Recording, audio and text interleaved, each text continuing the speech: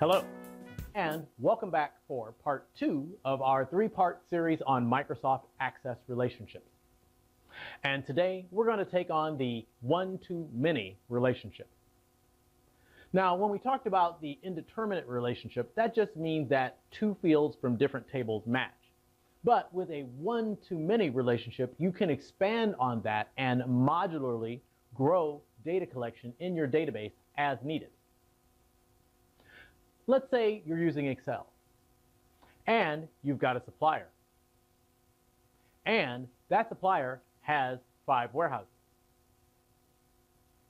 and they also open up 5 district offices, all in different locations.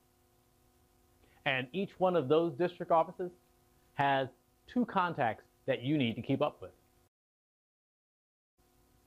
Now, if you try to accomplish that in Microsoft Excel, that spreadsheet's going to go on forever. And there's a lot of manual data entry, so there's tons of room for mistakes. But by bolting on data collection using a one-to-many relationship, you can really streamline your data collection and avoid those giant spreadsheets that, well, go on for miles. Now, at the end of the video, I'm going to come back and say a quick word on normalization, or getting your data ready for a one-to-many relationship. And I'm also going to show a really cool use of that relationship in streamlining data collection for both you and your users.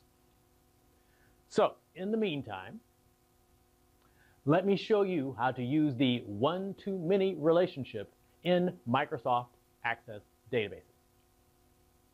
The one-to-many relationship in Microsoft Access is created between 2 or more tables, and one of those tables, a parent table or master table, should contain a non-repeating field or a unique identifier or keyed field. In our example, and on the left side of the screen, you'll notice that I have 2 tables. Our first table, the store table, contains information about a retail store. You'll notice that each store has a store number, and we'll be using that as our unique identifier or keyed field. But another thing to notice in the table is that the other information, the address, city, state or province, and postal code, are not things that change about the store. In our second table, we'll be collecting the names of sales associates for that specific store. So in the sales associate table, there could be several associates associated with that store. But the address, city, and state for that store do not change every time that an associate is added. So we'll move to our store table and open the table in Design View. In this case, by right-clicking and then choosing Design View. Once the table is open in Design View, you'll notice that the field data type for the store number is a numerical field. Keyed fields can either be numbers or text. Also, at the bottom, you'll notice that the properties of required and index are set to no. In order to key the field, we can just select the field and then move over to the primary key and click it. This will add a small key to the left of the field name, and once again, at the bottom, the field properties are now changed to required yes and indexed yes with no duplicates. Very important. There are 2 types of keys that you can use. The first one is a natural key. And a natural key basically has to do with the naturally occurring IDs for the particular item that you're collecting information on. In this case, the store number is a naturally occurring unique item. Other examples would be social security numbers or part numbers. The other type of key that you can use is a surrogate key. And the surrogate key can be accomplished by changing the field to an auto number field. Auto numbers automatically number each entry in the table starting at 1, and they are non-repeatable. One thing to keep in mind when using the auto number field, though, is that at some point you may decide to assign real store numbers, and the auto number field cannot be changed. So in this case, we'll take the store number as our naturally occurring key and then close the table, saving the changes. And then moving to the sales associate table and opening that in Design View. Now, because we'll be connecting the sales associate table to the store table by the store number, we'll need to have that store number in the sales associate table. So we'll add the field.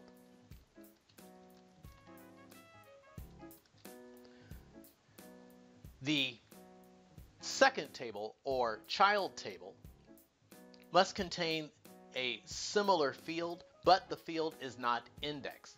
Because as we add sales associates, we'll have several sales associates for each store, meaning that we cannot make the store number unique. So while we'll change the field to a number field, the only rule that we'll have to really be concerned about is that the data type for these two fields is the same. In this case, a number and field property set to long integer. Now that we've changed the sales associate table, we'll go ahead and close it, save the changes, and then move to the database tools ribbon, and then over and down to relationships. Once the relationship window opens, we'll grab the store table and drag it out onto the screen. And then we'll grab the sales associate table and move that also onto the screen and drop it slightly to the right. To create the one-to-many relationship, we just select the store number from the store table, which you'll notice displays the key, and then drag that field to the like table or like field in the associate table. When we do, the program will notify us that we are creating a one-to-many relationship and that we have the option to establish some rules. The first rule we'll set is to enforce referential integrity. What it really means is that you cannot assign a sales associate to a store that has not been established in the store table. Our second rule is to cascade update the related fields. And in short, if you change the store number in the store table, it will change in the child or connected or unkeyed tables. This means that you don't have to open one or more tables and continually change the store number. The third option that we'll set is to cascade delete any related records. And that basically means that if we remove a store from the store table, that any sales associates connected to that table will also be removed. Now, a lot of Access users have concerns about that setting. For example, you may not want to lose that sales associate information. Well, one easy way of accomplishing that is by not removing the store from the store table and just marking it as inactive. An easy way to do that is to open the store table in Design View and then adding an additional field. Is this store active?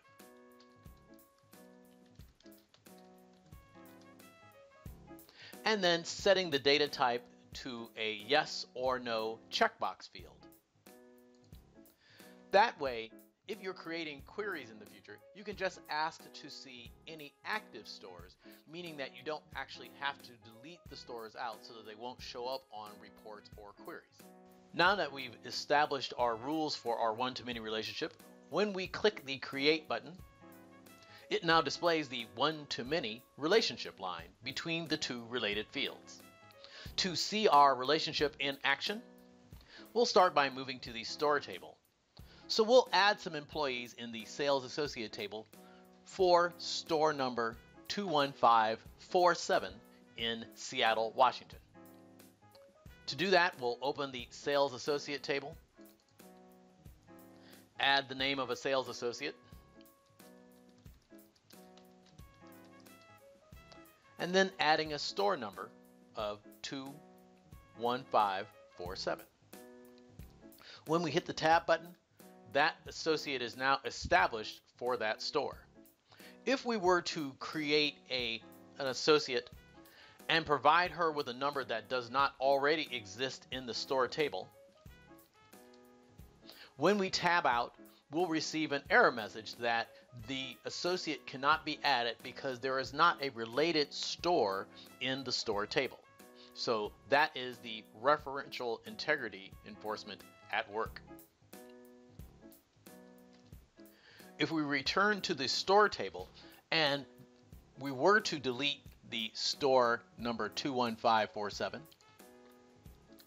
we'll receive a message that because of the cascading deletes, we are about to lose this record and any related records in the associate table.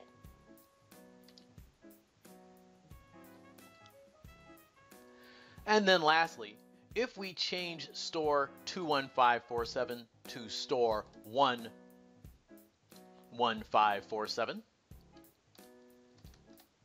when we go to the sales associate table, that store number has now changed. That is the cascading updates to the related fields at work. We can now add several more associates to our associate table, and because we've used the one store to many associates relationship, we're now able to see those sales associates in all queries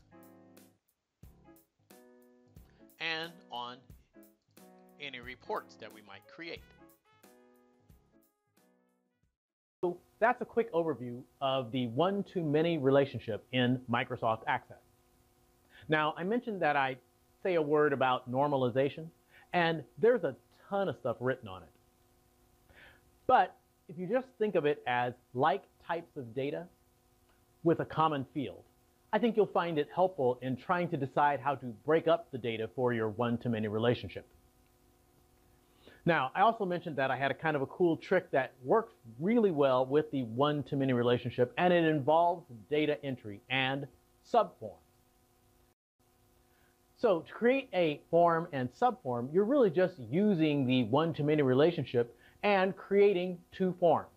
A columnar form for the data in your main table, and then a datasheet form for the information in your child or secondary table. In design view of the columnar or main or parent form, you can just take your datasheet form and drag it in. Then the one-to-many relationship kicks in, and you now have an efficient method of data entry that lets you or your users enter data into both tables if necessary. I hope you found this information helpful, and until the next video, where we'll talk about the one-to-one relationship, thanks for joining me, and I'm Wayne.